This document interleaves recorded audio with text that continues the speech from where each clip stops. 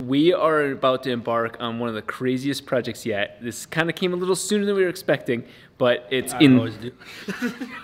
It's a shared problem now. More of a childhood dream, I guess you would say, right? Yeah, the opportunity came up, and it's especially if you like cars. This is like God tier like thing. Yes, so and it's I support this 100%. And you know we're gonna do it right. Buy somebody's coffin. Yeah. Right now. There's no way. Yeah. Dude, that looks sick. Let's go park next to him. Oh, it's so nuts. It'd be crazy if somebody bought that, you know? Yeah, somebody's a lucky guy. There she goes. We're following her to the shop to make sure we don't get ripped off. That is the definition of a race car.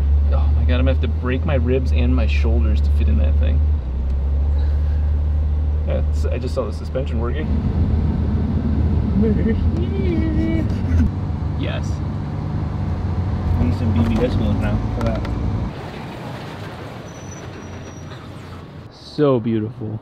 Let me just see if it rolls forward first. Alright, we're good. Keep on pushing. Do you see this? She can hit the front corner. Let's get a little bit more wood, I think. She's gonna do it.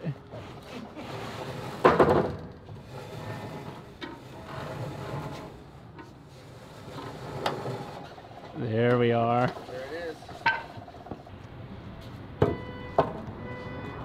That is epic.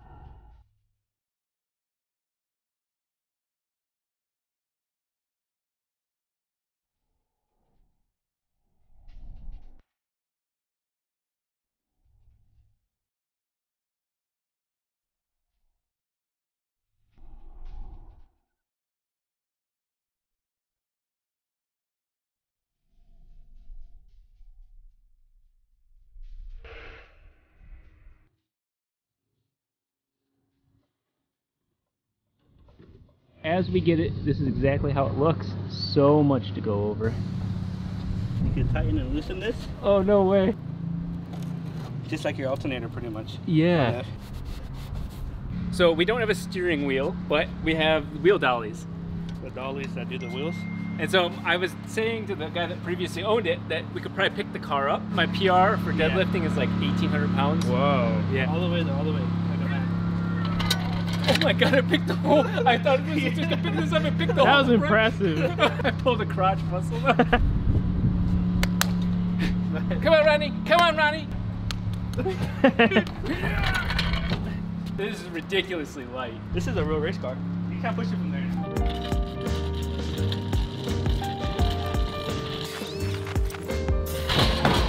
Ah. Oh, it's all really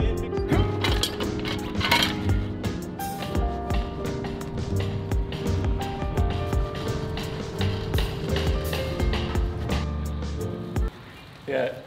I mean, we need a place to put this. Dude, you got a new table. What are you doing? Come over here. Nobody cares about that thing anymore. I love it. It's even more flat. Perfect. It is time to break this car down. We want to see everything about it. There's so many unknowns. I don't get what it is in many senses. You see them from a distance, but not like this. Isaiah wanted to see what was under this panel before we finished eating and not filming, but I made him wait. Let me do it then? Nope. You're over there. You're working. You have to work on 3-rotor oil coolers. Sorry. I already did this. Sorry, too bad. Let's see what is under door number 2. Oh, look at that. We got some honeycombs going on there. That's for structural rigidity, of course. Coil over this, coil over. Yeah, this is hella flush slammed. These are technically shocks, but they're like 200,000 pounds per inch. A lot of ways of adjusting it. Look, we have all these things. We know how long they need to be. You can actually see where my feetsies go. That's the steering rack. That almost looks like where the dry sump would go. The old school 7-Up look. Sorry, we're a house of Baja Blast here though. The very first thing is make sure I fit. Your hands are warm. That's why they love So, I don't know if I'm gonna fit. This is actually pretty comfortable. This is gonna get claustrophobic. It's not like that. That's like stage 1. Yeah. Yeah, my feet aren't even touching the pedals yet. Oh, you have to like go tomb status. Yeah, dude. Coffin? You literally laid in there at like a 15, 20, 30 degree angle. Wow. Put them in a coffin. Literally.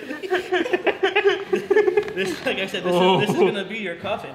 My feet are just touching the pedals. Oh, you know what? Unlike the 4-rotor though, I have room for the helmet. Look at how low my feet are. His feet are literally all the way like right here. Yeah. The ceremony, you know, just you can go, sir. Oh.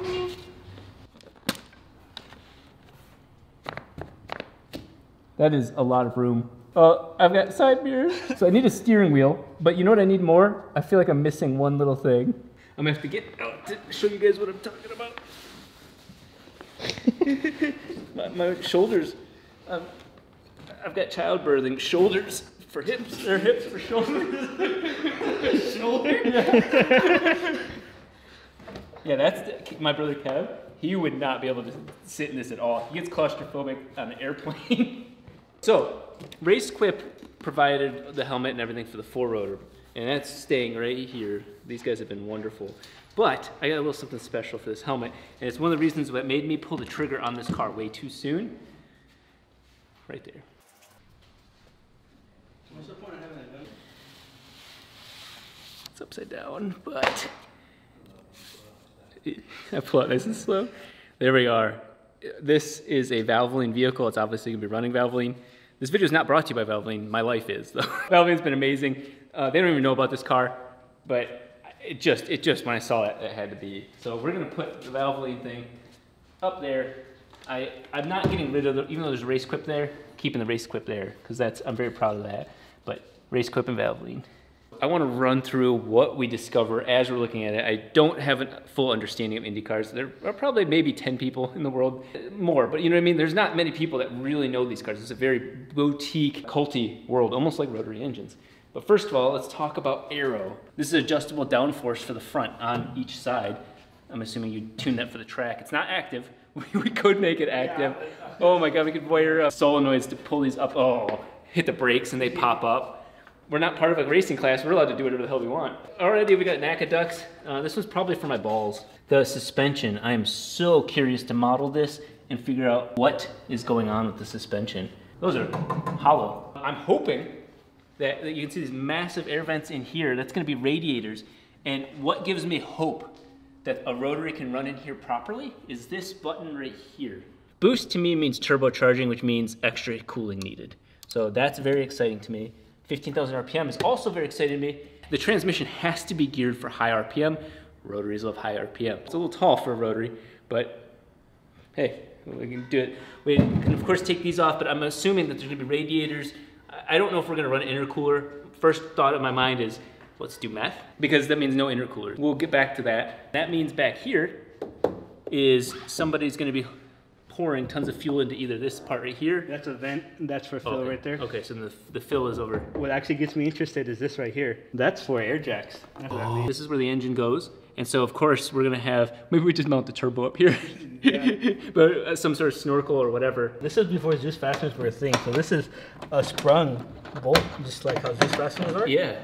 So like, I mean, everything's carbon as you can see. So we got carbon ducts. And then the back is like, this is like a missile, like an airplane. We got more NACA ducts. And back here, something that's very exciting is I see a welded exhaust right there. There's a heat shielding on the control arms right here. All the venting for the brakes, drive shafts. These are so hollow, that's amazing. And then a true chassis mounted rear wing. It looks like we can hook it onto things. Tons of mounting bolts and shit like that. Positions for this. That's gonna change camber gain. Right now this would be at maximum camber gain because of how low that's coming down. Toe, double A-arm, that's actually cool and easy. Good news is we have a transmission. Very, very important.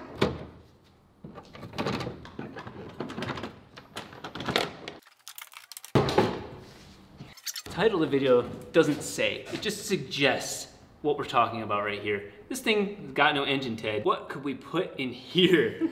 Man, I wonder what would fit in here. We'll come up with something. What sort of weight are you thinking? 2, 3 rotor? 4 rotor sounds nice. This is more of like a skeleton compared to the actual transmission or gearbox. You can start off with the 2, you know, and if you get bored, you got a few 4 rotors just chilling somewhere. Yeah. Cooling is going to be the biggest issue. You can see the fuel tank. We got fuel lines capped off. We've got, I think this is probably throttle. A reverse. There's got to be a transmission linkage. I think that's what that thing was at my arm. Yeah, that's exactly what this is. And I got another thing here. I want to make sure we adapt to this exhaust piece.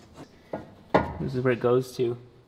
Whoa, look at the arms have all these notches. Where's the spring? Honestly, I think these are temporary pieces. Hold. This is probably expensive as shit. So I see that the radiators are definitely gonna go. There's tons of cooling we can do in here. there's this nice monocoque that you have here. The cool thing about this, and even with the F1 cars, I mean, kind of almost the same thing for the sense the engine and gearbox are all a part of the actual chassis and kind of tie it all together. That's why the suspension parts are part of that. That makes perfect So sense. if this was just chilling in the air, there's no support for all the rear suspension. So we'll have to build a rotary engine rear to front cover where it wedges between these two. The biggest challenge I have looking at this right now, the input shaft is down there.